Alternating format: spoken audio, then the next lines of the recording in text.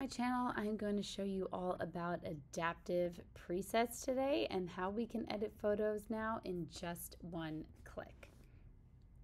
All right, so let's get started with this photo right here. This is straight out of camera. I was in studio, so it was pretty easy to manage, but I wanted to quickly, oh look, we cropped this already.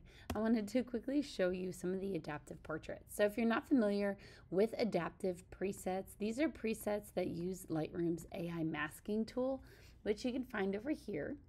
And this would maybe select things like the subject, the background, the sky. It also selects people, and very specifically can select things like lips, hair, body skin, facial skin, all these sorts of fun things. So you can go through and create masks, which is amazing, and edit them according to the selection, but with that technology enables adaptive presets. So these adaptive presets are using those masking features automatically so that we can, in one click, are you ready for this? Enhance portrait.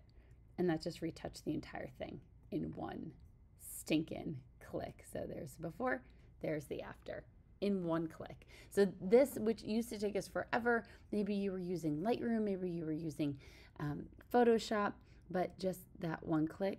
So again, before and after. Isn't that insane? In one click, we can do all of that retouching. So that's what adaptive presets are. I do have them for sale, all the ones that you see here. You could, of course, select things separately. Maybe we'll pull up one of these other photos here. We could do texture hair and just do that. We could just do soften skin, just do saturate eyes, and then enhance portrait just does everything. So I'm a big fan of clicking on everything. And again, there's your before and after. Of course, it doesn't stop just with that. Let me go to another photo. I actually have to find another photo that I even have in here. Okay, let's do this one. This is totally not even remotely an ideal photo, but let's just hit reset right here. I guess this could be considered ideal. Okay, let's fit this in here, and I'm gonna just minimize my portrait ones and go to the adaptive scene. So the scenes are very interesting. There's a little bit of sky here. Let's see if it finds it. So we can do things like blue up the sky. Yep, you can see that. We can make it a fiery sky or a magenta sky. We can saturate the sky more. But in a circumstance like this, let's go to one that's a little bit more normal of a photo. We can do things like blur the background. We can also, exaggerate this a lot more or lessen it. It's subtle, but look at the tree on the right-hand side. So we're just blurring the background here. We can also do things like sharpen just this subject. Let's see if I can find any other photos. I should have been prepared to show you what this actually is. Oh, here we go. These are raws. Nice. Okay, so let's do this one right here. Let's hit reset first of all. This is my original photo, and you might want to go through things. I have all my other presets here that I would potentially go through. I usually use this Joyfully Simple one or Fresh and Clean, just depending on what I want. Or I have productivity tools, which is actually what I'm going to do here because this needs to lighten the shadows a whole bunch, and then probably bump up my exposure. And these are just one clicks instead of the sliders over here. Okay. Let's just say I started, that's my base.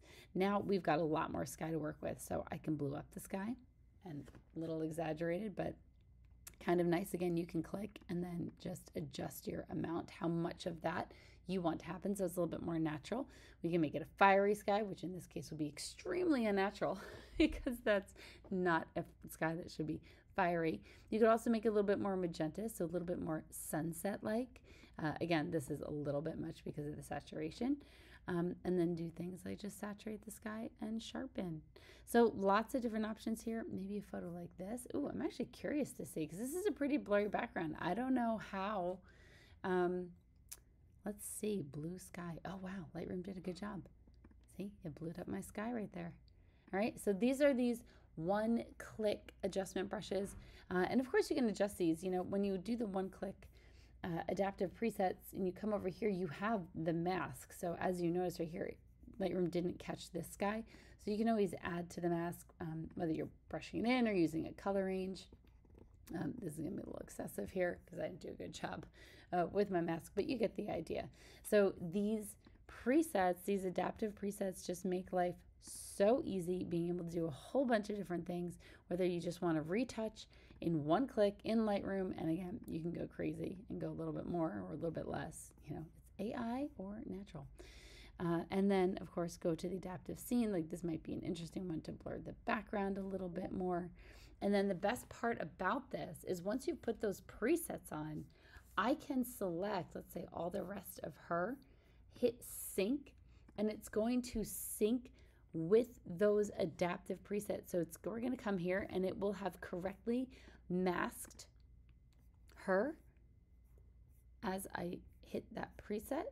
It will correctly mask her. Let's just do it this way, make it life easier. Just go from here, and then we hit previous, and you'll see all the edits were pasted, and then the AI settings may take some time. I think you actually have to do presets versus apply all. But if we come here to the masks, we can see all the different masks. It masks the background, it masks her skin, her face, her hair.